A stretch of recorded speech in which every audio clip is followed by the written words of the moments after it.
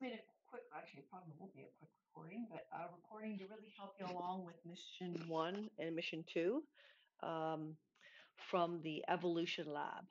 So I'm just going to get the evolution lab open here. So I put some more instructions, but I may tweak these a little bit by the time I'm post this. But get to the evolution lab, and you're familiar with this. We did this, or you did this for homework, and you just got familiar with really what evolution is about, some history of it, and I asked you to make detailed notes on that because you're going to refer to that quite a bit. But for today, we're looking at mission 1 and mission 2. So I just want to go through a few things about mission 1 and mission 2 to help you along. This is interactive.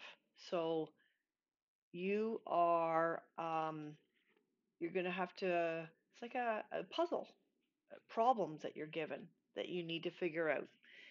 You can't drag and drop in this situation, which is great because it really, really pushes you to understand these phylogenetic trees. So I want you to watch the video first. I'm going to turn that volume off. I don't know whether you can hear that or not, but they're going to go through and instruct you on evolutionary tree, phylogenetic tree basics. When they talk about training trees, they're not talking about, you know, plant trees. They're talking about the tree that you build, showing the evolutionary connections or genetic connections of all organisms on the planet. All organisms can be placed into these phylogenetic trees. So they go through and explain some things. I'm not going to go through that with you, but they do describe to you what you're doing. So if you get stuck, you can return to this if you need some help. So within, this is mission 1, there are, in this case, there are 3 interactive activities. So you're going to do all 3 and you're going to do details in all 3. So if I click on the first one,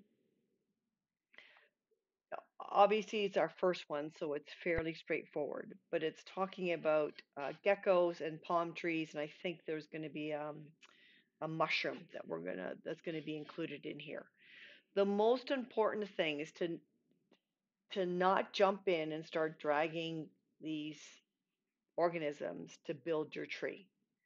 What's really important is you click on the magnifying glass and you actually go and read about the organism. So, and you're going to record data here. So this is a gold dust day gecko, and it shows what it looks like, kind of a cool looking organism. Here's the things I want you to record. Has cells with the nuclei and is heterotrophic. Now, you may need to refresh your memory about what a heterotroph is. You can write that information. I didn't record that information, but you can record that if you need to. But obviously the assumption is that you know what a heterotroph is. You do not need to record this information here, but it's pretty cool to read it. We're looking at this data, this information, the scientists have done and researched about this gecko. This is the information we want. So I want you to organize this information in a table. So you've got your gold dust day gecko, and then you have these 2 traits or characteristics of the gecko. Then you have the palm tree, and you can see it's got something similar. Well, kind of similar. It has cells with nuclei, so there you're seeing 2 similarities. But it is a photosynthetic autotroph or photosynthesizing autotroph. Um, and then it describes some things about the trees. But again, you do not need to, like, I'm not going to ask you questions, or typically people are somewhat familiar with palm trees. This is not the details that I'm after. These are the details that I'm after because these help build the tree. And then on the last one, what's really cool is that they actually do comparison of looking at the cells. You do not need to record this, but they are showing evidence to say, hey, we've looked at the nuclei and we find them all to be similar. Now you see there's actually another organ. Here's the third. This is the third one. This will make sense when we go back to building the tree. This is a mushroom. Again, here's the 2 pieces of data that we're dealing with. So you've recorded that information in a table. So on your notes, what I have is my table with columns. They're broken up to palm tree, fly mushroom, and gecko. I just short formed the words, but you do want to have the complete words written somewhere. And then I wrote that all three have nuclei, two are heterotrophic, and one is photosynthesizing. So how you set up your table is your choice, but you must have that data recorded. So now we get to build it. So I drag my gecko up and I bring my palm tree up, and you can see it starts to make a connection here.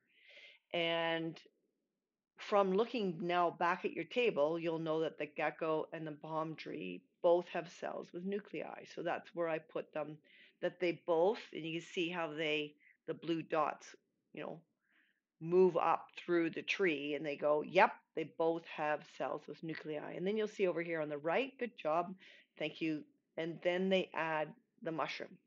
So if you go back to your notes, your table now, and you go, oh, it has the cells with nuclei and it's heterotrophic though. So where do we have the division? Which ones are heterotrophic and which one are photosynthesizing? The mushroom is, oh, they're saying click on the magnifying glass. They want, sometimes they're going to control. They're going to say, you need to go back and you need to look at this. And now it's allowing you to move. So I know because the mushroom is heterotrophic, it is closer in relation to the gecko than it is to the palm tree, which you might find, that's kind of interesting. So then I've got these dots and I can put my heterotrophic here. And it said earlier that the palm tree was photosynthesizing. And watch these little dots up here. And on the right, when you got it right, when you have it correct, this little box will come up and then it's going to ask you a question. You don't need to answer this question. This is just saying, hey, let's think about this. And, well, sorry, you have to answer this question. You don't have to record the answer to the question. You do, however, have to draw this tree. So you've got your table of your characteristics with, has nuclei. It's either photosynthesizing autotroph or heterotrophic.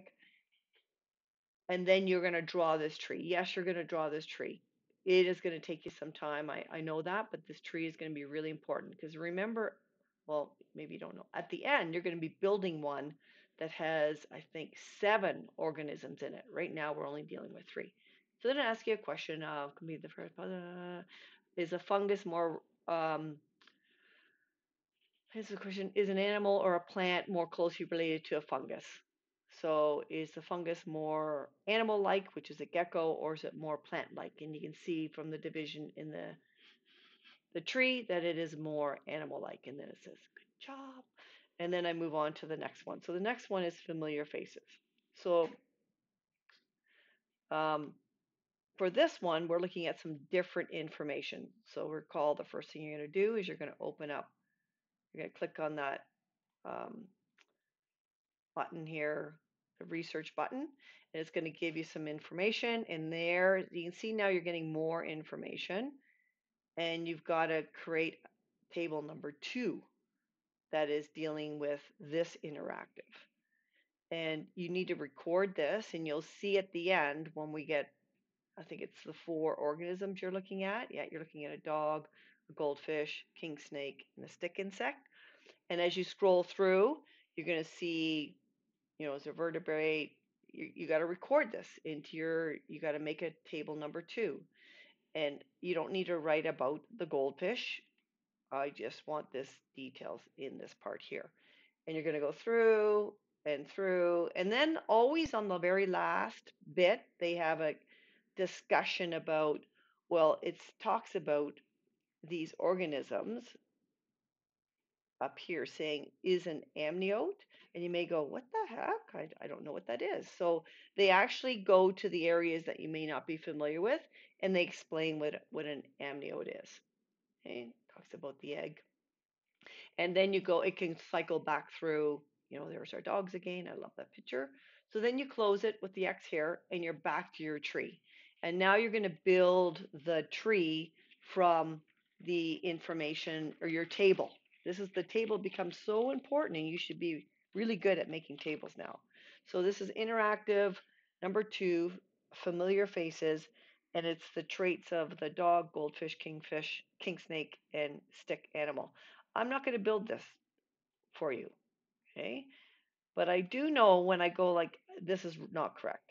I'm telling you right now it's not correct. But I do know that they all had bilateral symmetry.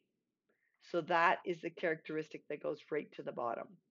They all had bilateral symmetry. Now, what's the next thing that are similar? Well, they talk about vertebrates. We got three that are vertebrates. So I know that those three are the king, snake, goldfish, and dog. How do I know that? Because I have my table from this search button here, right? From this search button, I know that, whoops, sorry about that. It's a vertebrate, right? So I can then put that in there. It's a vertebrate. I know that the dog and kingfish, look at me, I have to move these around. Goldfish is going to get separated out. You get to play around with it. This is to figure out how to get it set up.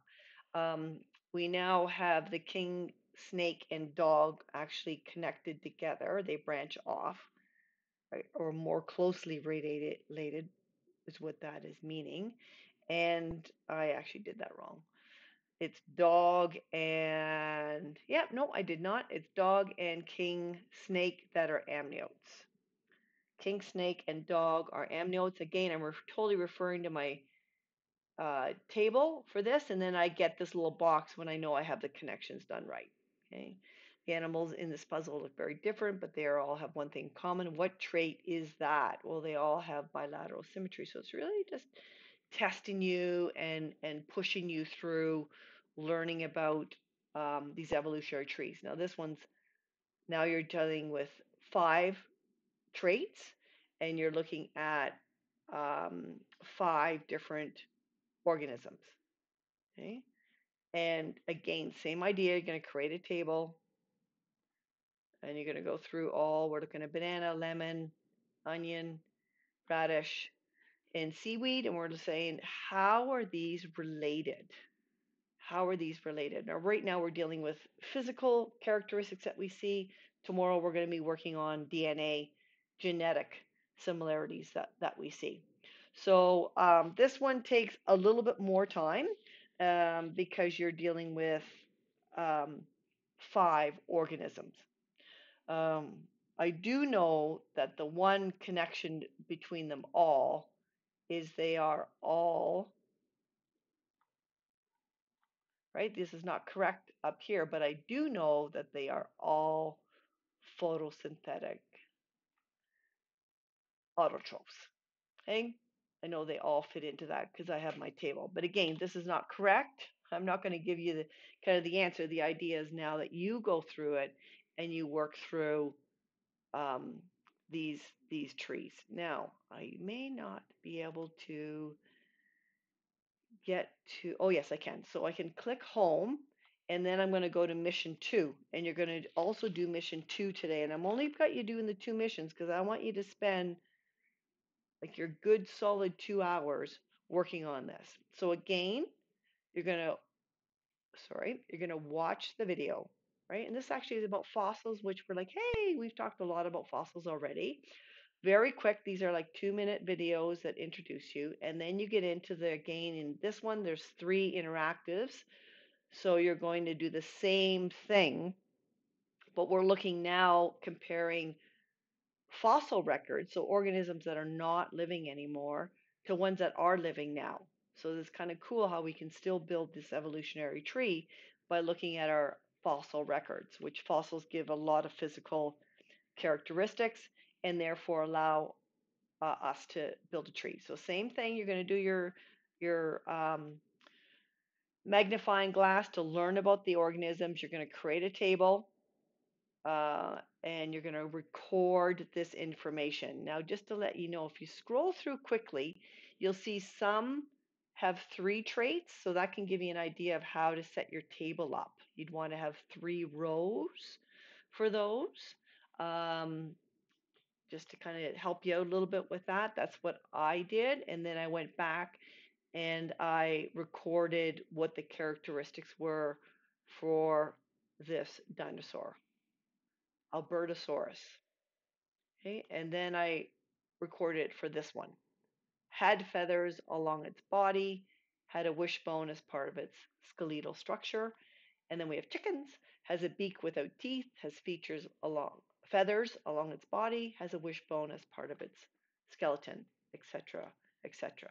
So then we're going to come and we're going to build this tree. Now, the one thing on this one I'll tell you that sometimes you'll see terms come up here on the left that you actually didn't record in your tables. And this is the one that's got shafted feathers. So which ones have feathers? We know that we're going to have the ostrich, chicken, and the dinosaur. So I'm going to bring this ostrich over here. And I know that these 3, ostrich, chicken, and the dinosaur, I'm not very good at saying that name, have shafted feathers. And that was something that wasn't written, but I kind of helping you out there, that you'll sometimes find that, wait a minute, shafted feathers. Well, we know all 3 of those have feathers, and you got to trust that they're saying those are shafted feathers. Okay, so you're going to go through. Whoops, sorry, kind of jumped ahead there. You're going to do eating dinosaurs for dinner, that interactive table, build the phylogenetic tree, copy the phylogenetic tree into your notes. One small step. I'm just checking here to see if there's anything that this one's fairly straightforward. We see Tiktaalik show up here again. You've studied Tiktaalik before. And then this one I want to talk about on this origin of whales. There is this one in here called gills, and this one I couldn't get it to work. Maybe you're going to get it to work, but don't worry about that one if you get to that. And the same idea, you're going to research each of these organisms. We've got organisms that are not living, we just have fossil records of them. We have characteristics, which is very cool.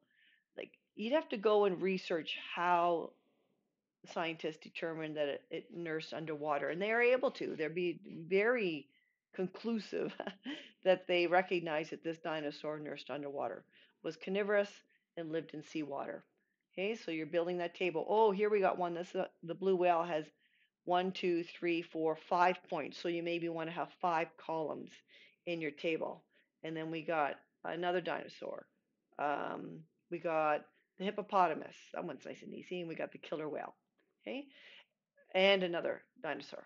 And then they show one at the end here with saying, hey, observe the carnivores versus the, plant eaters. So then you're taking these organisms and you're building the evolutionary tree. I'm just quickly throwing them up here. This one takes a little bit more work because you've got 5 organisms and you've got 1, 2, 3, 4, 5, 6 traits. Although the gills one, you really only have 5 traits. And I'll tell you right now, the hippo's kind of out on its own, and the rest are connected. Okay, so you're going to get this split that happens. You got hippo over here, or you may do it on the right side. It doesn't matter which side it's on. And then you've got these guys that you're going to figure out how they are connected through our evolutionary tree. And then when you get that box on the right, you know you're on the right track, and you answer the question, and then that's the end for today. Okay, I'm going to stop there because I've spoken a lot. You can email me if you have questions. And I hope you enjoy it. It's really, really, really, really good interactive activity. Really pushes you to understand those phylogenetic trees. Enjoy.